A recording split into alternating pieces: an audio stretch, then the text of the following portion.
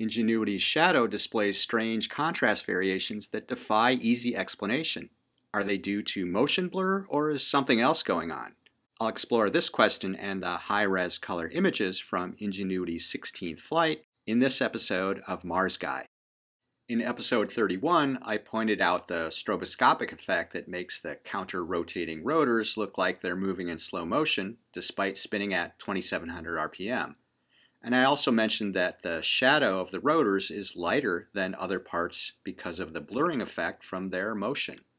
This suggestion generated some skeptical comments and alternative explanations. One possibility is that the carbon fiber blades may be somewhat translucent. This could explain the combined leg and blade shadows. But thanks to various images of Ingenuity while parked, it's apparent that the shadows of the blades are just as dark as the other parts, including the legs. And here's Mars Guy for scale. It's also important to note that these shadows are not completely black because there's a lot of skylight coming from all directions thanks to the scattering of sunlight through the dusty Martian atmosphere.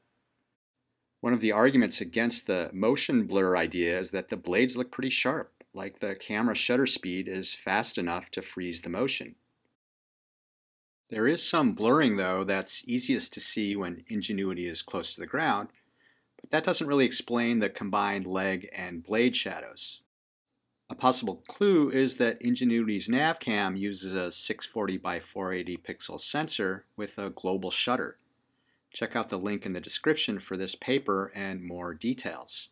A global shutter avoids the distortion that can happen with a rolling shutter, like in this comparison. It also shows that a global shutter camera can sync up with moving fan blades in a way that makes them look translucent. You can see other parts of the fan behind them like it's a double exposure. It seems like something similar is possible with Ingenuity's shadow, although it's still not totally clear what's going on. So let's move on to Ingenuity's latest flight, number 16.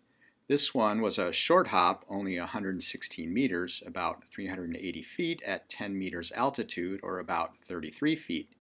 Ingenuity has to fly back across the CETA terrain, the dune-filled rover death trap. It covered this terrain in a single flight going south, but the landing zone on the north side is rockier, so more precision is needed to land in a safe spot. Breaking up the flight helps to avoid accumulated heading error. Ingenuity got a look at the parallel raised ridges of this eroded fracture as it flew backward to the northeast. Here it is in the first color image of the flight, and there's also a just barely visible dust devil off in the distance, maybe the first one caught by Ingenuity. Zooming back out, I'll remind you about Ingenuity's dusty carbon fiber foot that's visible in all of these shots.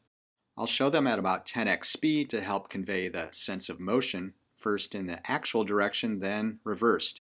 You can really see the transition from the smooth terrain outside of CETA and the rocky outcrops at its edge. The final shot captured the tracks made by Perseverance back in August on Sol 177. The marks made by the grousers, the wheel pleats, still look fresh. So almost 100 sols of meager wind activity is not enough to wipe out the tracks. This last image was taken on the ground a few sols after landing. No mystery shadows in this one, but there are some pebbles with a curiously pink color.